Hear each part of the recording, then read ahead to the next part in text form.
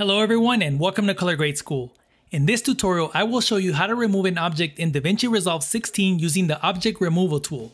Here we have a shot from the Blackmagic Pocket Cinema Camera 4K.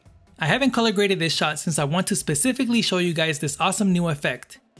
In this shot, we want to remove the bird that flies across the left side. Let's go ahead and do this by adding a power window to our first node. We'll select the circle and place it around the bird. Now let's click on the tracker icon and select Track Forward. Now let's click on OpenFX and search for Object Removal and add it to our node. Then all we have to do is click on Scene Analysis and let it process. The bird was successfully removed, but you'll notice we see a gray spot from our selection. To fix this, we just need to click on Build Clean Plate and it'll remove it. And that's how easy it is to remove an object. Here's the before and after. I hope this tutorial has helped you, and make sure to subscribe for more easy and short tutorials like this.